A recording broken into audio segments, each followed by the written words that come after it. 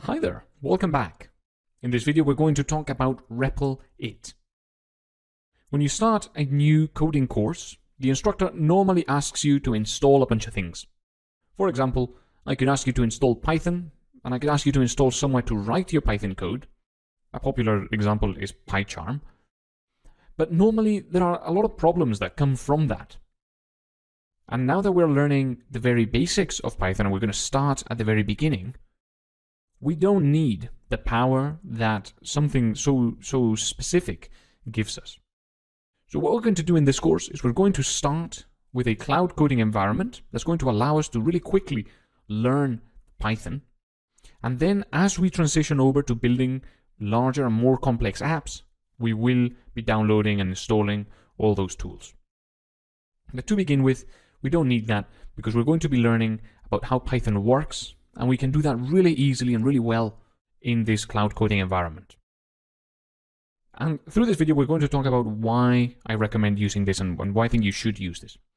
Let's go over to Repl.It on your browser, and you'll be greeted with this web page. And in it, you can search for a language, and we're going to select Python. So you can use all of the modern Python constructs, and we're going to learn about all of them in this course.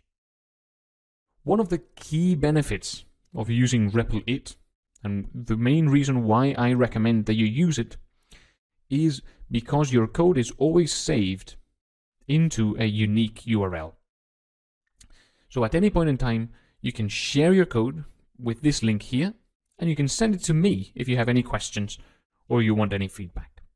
Or indeed if you have any problems and you don't know what is causing them.